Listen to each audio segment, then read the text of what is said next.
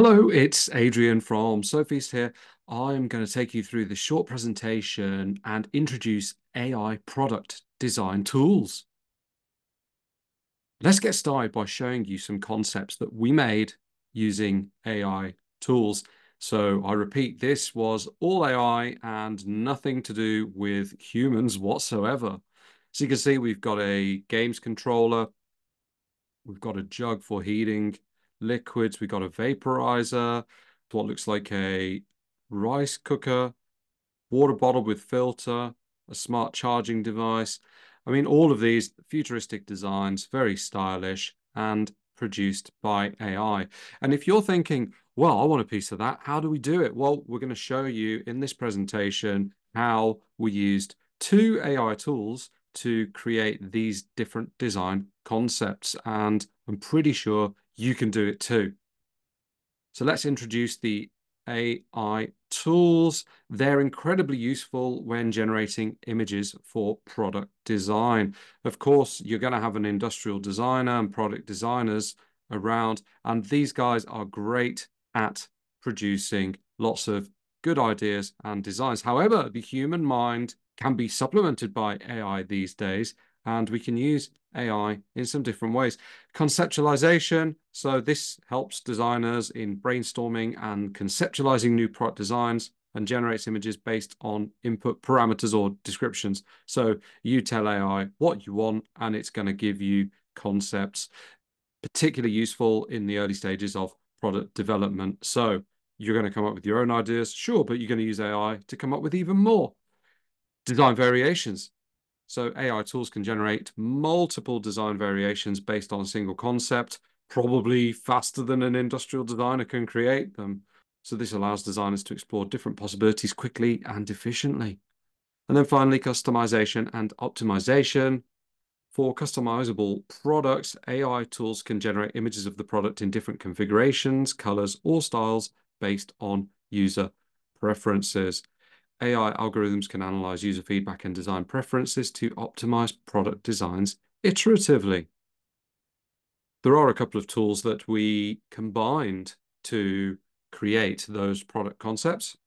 ChatGPT probably needs no introduction. And Midjourney. Let's start with chat. Well, this works by generating responses based on the input it receives. So you put in some information and give it a prompt, and it's going to spit out a bunch of text, which you can then actually use to create prompts for Midjourney. So how do we take that and turn it into images? Well, Midjourney, and this is a popular AI image generation tool. It crafts visual designs from text descriptions, which you've just got from ChatGPT. And typically, you're going to use prompts to craft concepts from scratch, blend images, customize individual parts, generate multiple variations, and make small adjustments really easily. Probably, as I said, a lot faster than doing it by hand.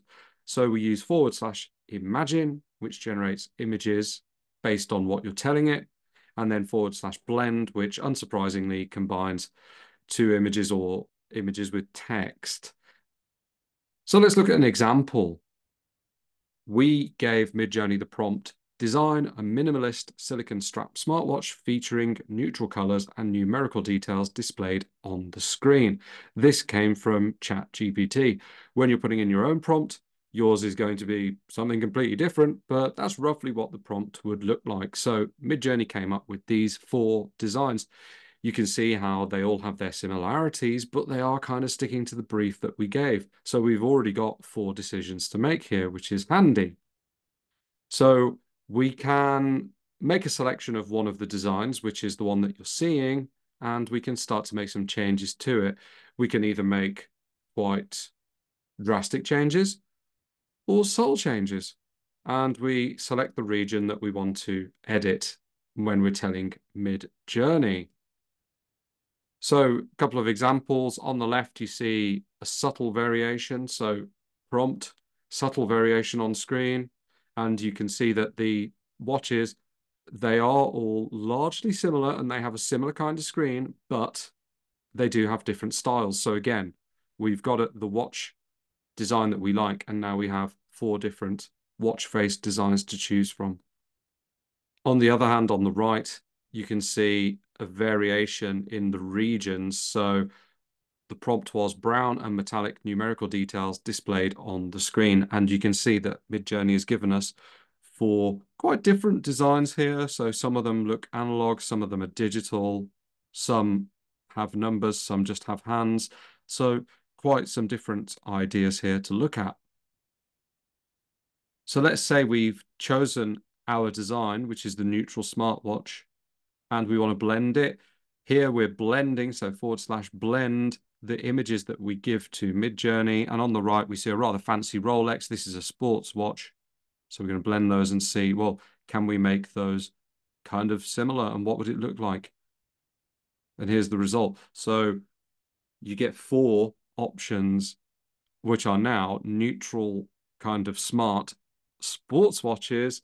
Of course, we're not copying a Rolex, we're not copying anything. We're using this to get product ideas. But the point here is that you're now seeing what your neutral watch concept looks like with sports watch elements, and we're getting some more ideas to look at.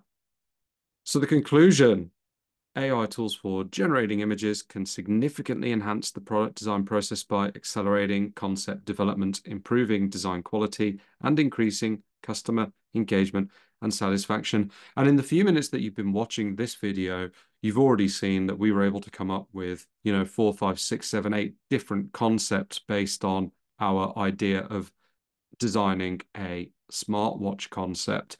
And you could do the same when you're trying to come up with ideas for your products. So go have a go and get in touch with us. Let us know how you get on. Did you come up with any good ideas by combining these tools? We'd love to hear about it.